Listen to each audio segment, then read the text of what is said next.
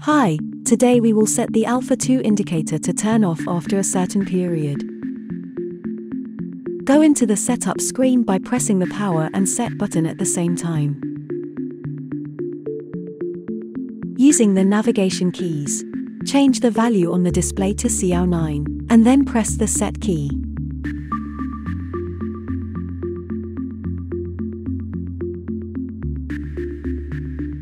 Use the 0 button to cycle through the options. 0 means do not power off.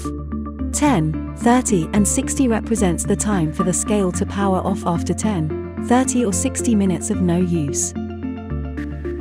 When you have made your selection, press the set key followed by the power button to save and exit.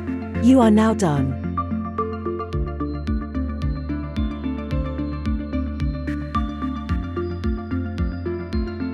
For more how-to videos, please visit our YouTube channel.